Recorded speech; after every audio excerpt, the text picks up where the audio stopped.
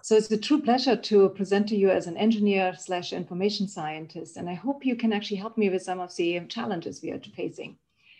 So we are working on what we call a human reference map. And as you know, many of you probably have atlases at home, but there's also an atlas of human anatomy.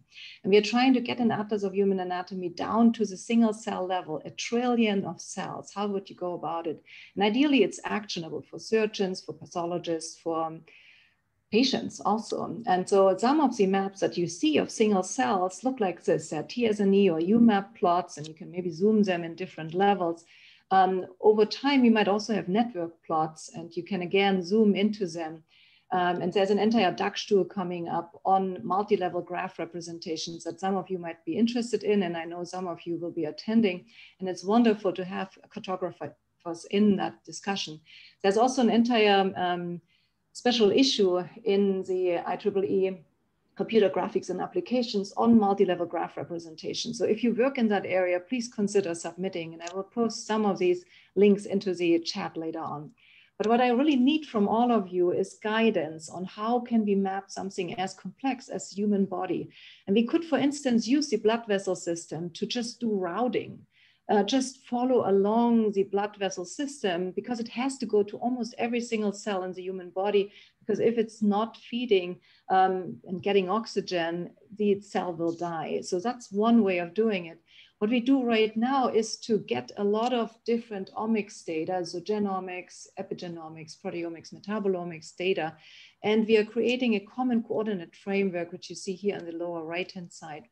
And we assume that there is a cell inside of a functional tissue unit, inside of an organ, inside of the human body.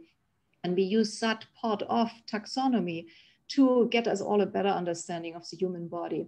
We are also creating so-called ASCT plus B tables, so anatomical structures part of tree, plus cell typology, plus biomarkers that are used to identify or characterize different biomarkers and cell types.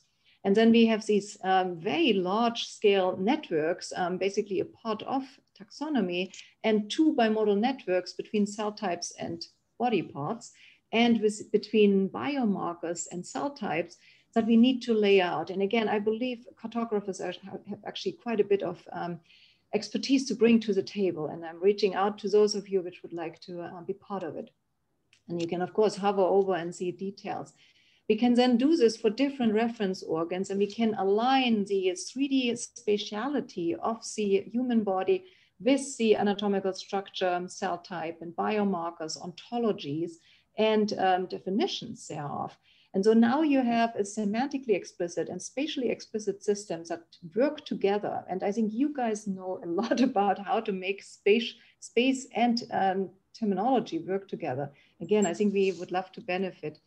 And we can show this in user interfaces, and you can explore them. And I see the cutoff time here. So I again will post some of this into the chat, but if you're interested to talk more, please let me know. Thank you all.